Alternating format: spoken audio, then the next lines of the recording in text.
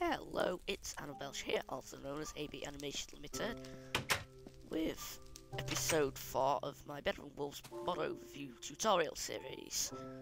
And I've got my inventory pretty much filled up today because we're going to be crafting a lot of stuff. Because I'm actually going to combine part 4 and part 5 of the Bedroom Wolves Ages of Progression list. The mod's creator has actually made almost like a guide which is divided into stages. So far I've done the first 3 stages. In this episode we're going to do stages 4 and 5. This here, by the way, is the recipe book from Rizagami's recipe book mod. It's compatible with Bedroom Wolves, and it shows you not only all the vanilla recipes but also all the Bedroom Wolves recipes. So you may also want to note, if you've been watching the earlier episodes of the series, that I've been quite busy. I've built a storeroom over here, and this down here is going to be the blacksmith. And in this episode we're going to be making various tools that will be used in this blacksmith. Now, I think I said this in the last episode, the first thing we need to make to get to stage 4, which is automation and basic alchemy, is the hopper. And I can show you how to make the hopper right here. You need a corner piece, which if you remember is made with the sawmill. You'll need a gear on either side. This, by the way, is a pressure plate, which you can craft in vanilla. I'm supposing not many people use them. Okay, that's wrong. That's a hopper, a corner piece, and a pressure plate like that, with 2 gears on either side. That's a hopper, and I'm going to place it down and show you what it does.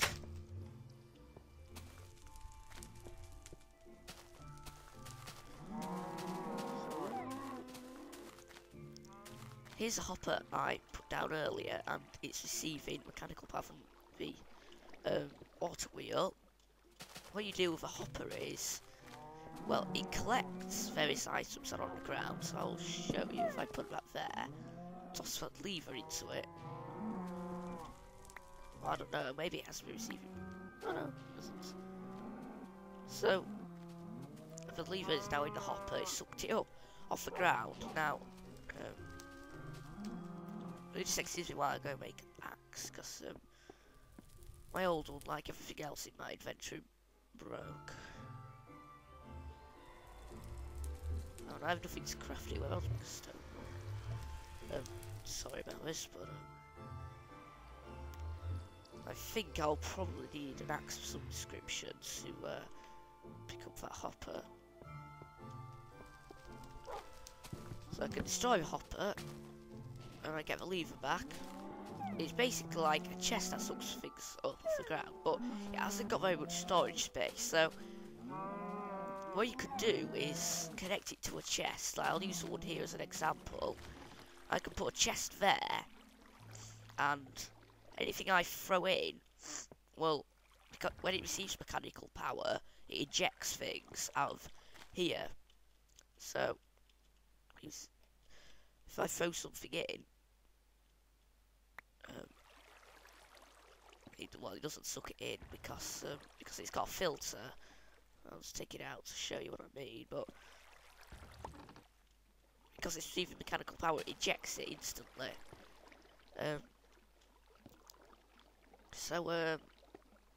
If I put a chest there, I can put anything I want in there and it will instantly go into the chest, which makes the hopper very useful in mob traps. And what I'm actually going to do right now is put a hopper here in this mob trap, and I actually had one here earlier, but I needed it for something else. So now, in the mob trap, when things down under there, things will get carried along and they'll end up being put in this hopper. And I could put a chest under it to increase the storage space if I wanted. Now hoppers can also have filters on them, because if you notice, this top slot here can have various items in that will act as a filter. For example, for Wicker, I think we made in episode 2, could be used as a filter. You could use trapdoors as filters, you can also use ladders as filters. You can also make this special grate filter. And each filter accepts certain items, so say if I had this filter here on, it won't accept my sword because it won't fit. However, if I throw in, let's say, some of this sawdust,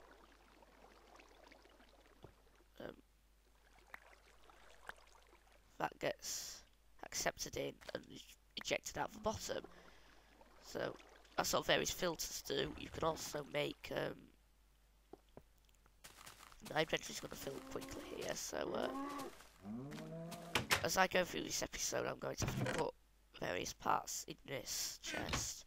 I've labelled all my different chests to make things a bit easier. If I had build crafting, I'd have pipes doing all this for me, but you can get a mod that combines build craft and Better Wolves together. It's called Better Than Buildcraft, but it's currently in 1.2.3, so it's incompatible right now with my version of Minecraft. So the second filter I'm going to show you how to make is for rollers, or slats. They're called rollers on the forum thread for Ben Wolves. If you put this in, it will allow papery substances through, like paper, and also any powder substances, but I'm not going to show you how to use it. I'm not really that interested in filters myself. It's just so that you could have like a channel going over several hoppers, each one would have a separate filter, and you'd have like all the papery substances in one, and all the powdery substances in another, and all the large items in another, and it would organise everything that way. So it would organise all your mob traps. But filters don't really have much of a use for me, except for this soul sand filter, which is soul sand is obviously a rare substance that you can find in the Nether, and it can be used as a filter. What I'm going to do in a minute, I'm going to pass some netherrack, some ground netherrack through that filter. But first of all, I need to show you how to make ground netherrack. So let's head on over to the mill. Put a piece of netherrack in the mill, and as you can hear, it starts getting ground up, and there's horrible noises.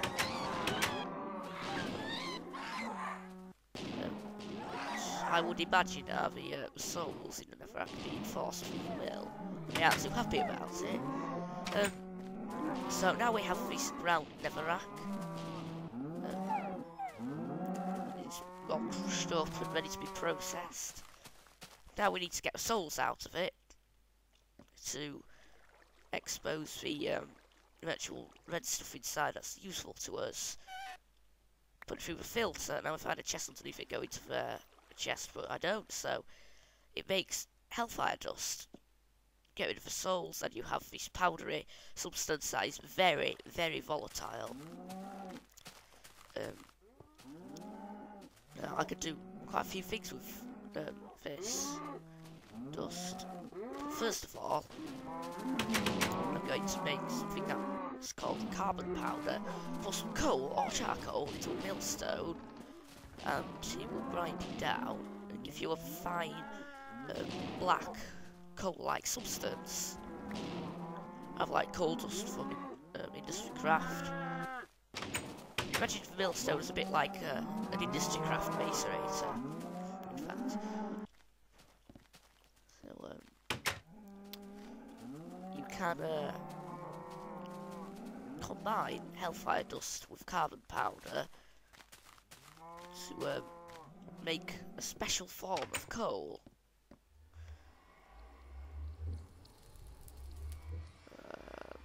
If I can remember how you do this. I don't think. Okay, I'll be back in a sec.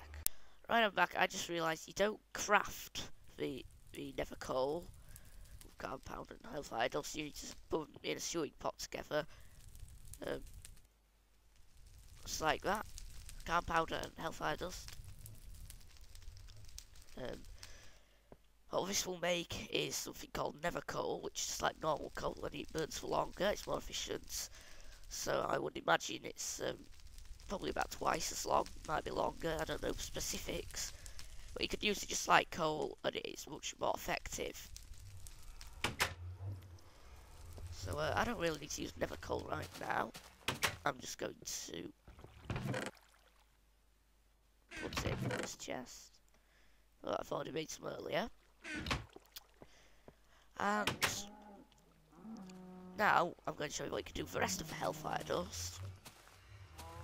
We have, because you need quite a lot of hellfire dust. This. This thing is concentrated hellfire. Almost like a hellfire ingot. What you need to do is put 8 hellfire dust in a stewing pot. It needs to be 8, otherwise it won't cook. It will cook it all down, and you get basically this concentrated hellfire block, which is much more stable than hellfire dust. And with this, we're going to make something else useful.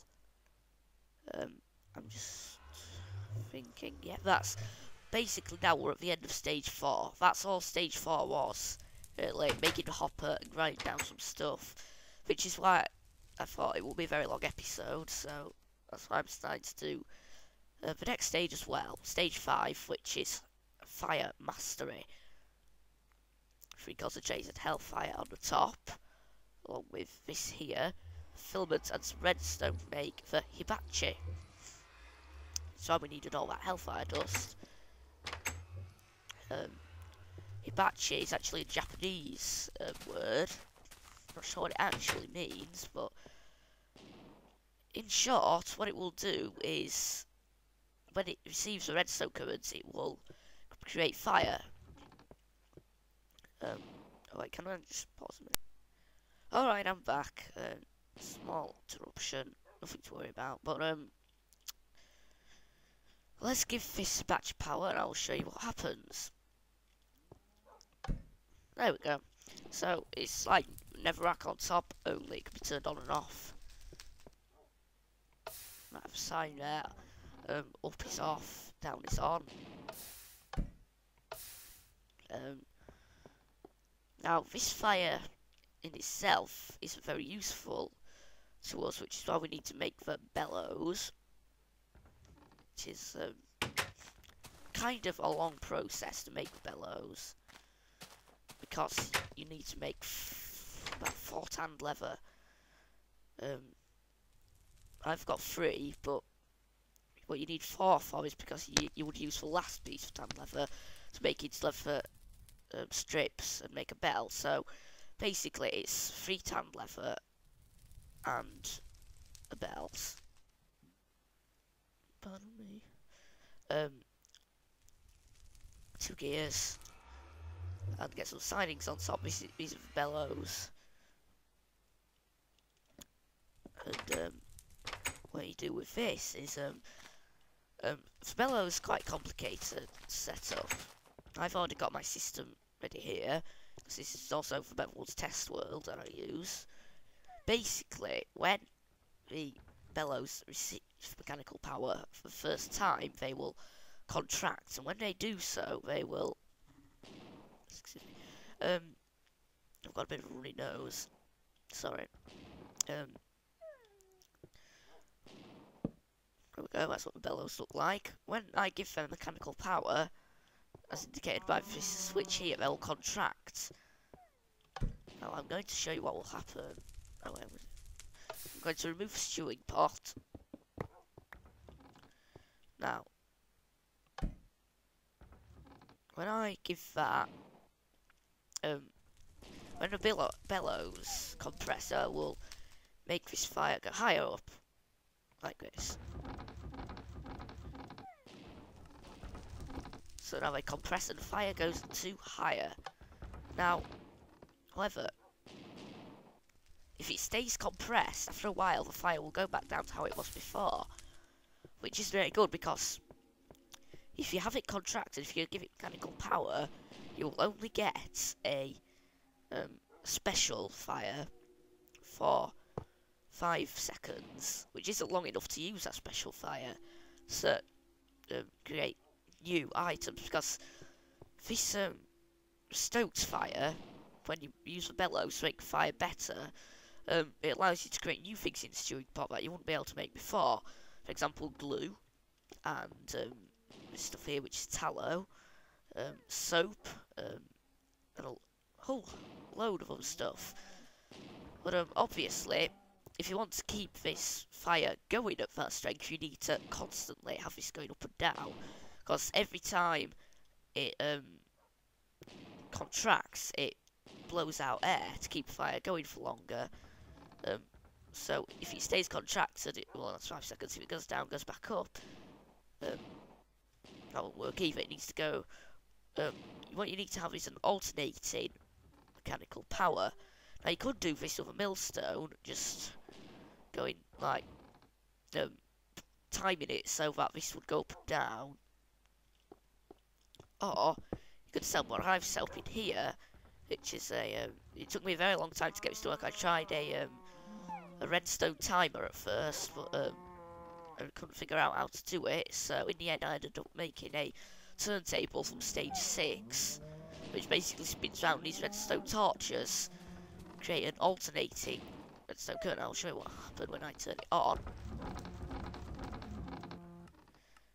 It spins round, and every few seconds it creates a redstone signal, which stops this from working for a few seconds, which means that this expands again. When the redstone signal is off, that receives mechanical power and it goes down again, so that makes it go up and down. Now, we're making this until the next episode,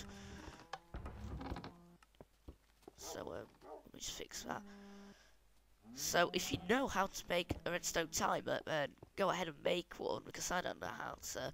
I tried to, but it didn't really work, because redstone signal couldn't be applied for long enough for this to expand.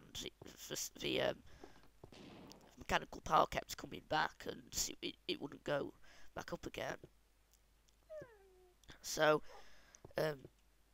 you could, if you wanted, just have a gearbox and just have a lever and pull it up and down, and that would contract and expand this as much as you need. But later you'll be able to make this automatic using the turntable, which I've already made, and this will now keep this fire stoked. And inside the stewing pot we can now make new things. I have 8 bones here. I'm going to put all these in. You need 8. One won't work. Put all 8 bones in there, and with this new special fire that I'm making, a stoked fire, you can't actually see it because stewing pot's where it will be. But this here is glue, and it can be used in all these slime ball recipes, composite bows, water wheels, everything where you need slime balls. You can now just use the glue, and I really could have used that in the last episode when I had to make a giant slime farm underground. Okay, let's see what else you can make. For beef, what you could do is put any kind of meat in a stoked fire stewing pot, and it will create tallow here.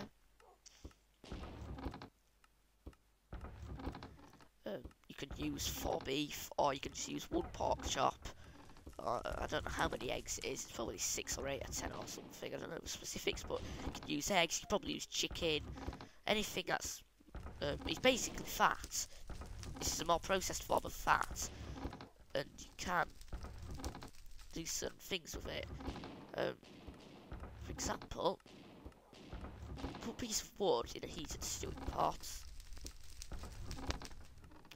and you will create another new thing. I think this actually takes slightly longer than the other stewing pot back in the house. This is basically now a rendering device. It can render things down to glue, or this here, which is potash. You can actually create other things out of what we've already made. Potash, for example, and a bit of tallow. When put in here together, create something that isn't really very useful yet, but maybe later on, better wolves. It's even more updated. Soap. Soap only has one use right now. It can be used to convert a sticky piston back into a normal piston. You just put the soap and a sticky piston in there and it will turn it back. I haven't actually tried that because I have no sticky pistons. Now, say you have oh, by the way, do not put hellfire dust in a rendering stewing pot because it will explode.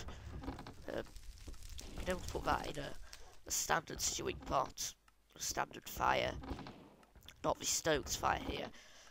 Now, this something you can make here with tallow, which I have 6 of, some hellfire dust, and this is sawdust, and you put the raw tree trunk here, the wood, into a sawmill. It creates planks and wood. Wrong one. It makes sawdust, planks and sawdust. And there's something quite special you can make here. Dynamite. You need paper on the side, hellfire dust, tallow, and sawdust. Now, dynamite is like a, I'm not really sure how you throw it. I think it can be thrown. You light it with flint and steel and it explodes. It's not as powerful as TNT, but combine 6 together with a couple of ropes and some glue, you get mining charges. These, like dynamite, can be used to help you with mining, and I'm going to head down the mine shaft. Actually, the best way down is right here. I still haven't made enough rope for my elevator to go to the bottom of the mine shaft. So, I'm taking the stairs instead. Right, 12. As deep as you can go, and I'm going to demonstrate what the mining charge does. I'm going to place one right here and light it just like TNT. As you'll see, if that had been TNT, it would have destroyed a lot of that cobble, but mining charges don't destroy anything. They keep all the they keep all the resources that get blown up, and also they create a perfect shape. Kind of perfect. There's always a hole at the back for some reason.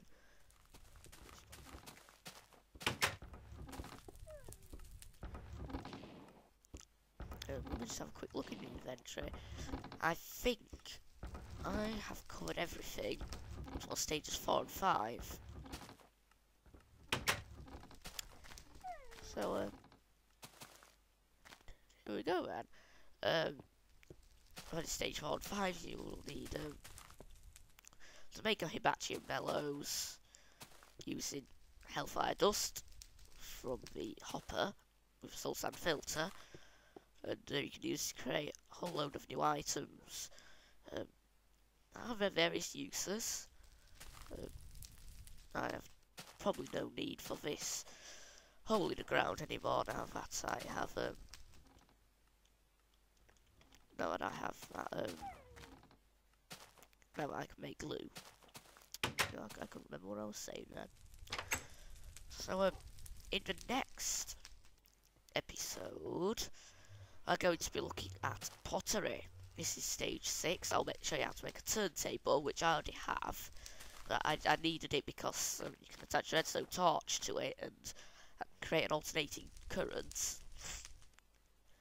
and which helps me with my bellows. Suppose if you can't wait to find out how to make a turntable, then just head to the forums for Men of Wolves and how to make a turntable. If you don't want to do that, then I suppose your only option will be either to make an actual redstone timing circuit with repeaters, or to alternate the current yourself using a lever or a hand crank. So I think for now that is everything. I'm going to do pottery, and then I'm going to do the new age, and then I'll cover any miscellaneous things that aren't really covered in the actual agents, such as block places, block dispensers, which can put blocks down and remove blocks, and also a few little bonuses that the creator has added. I'm looking at them probably in the final episode. So probably about 3 more episodes of this mini-series left now. If you found this video helpful, then a like would really be appreciated. Of course, if you have any feedback you'd like to give me, just leave it in the comments. I'd really use more feedback. And that's all for me. Bye bye.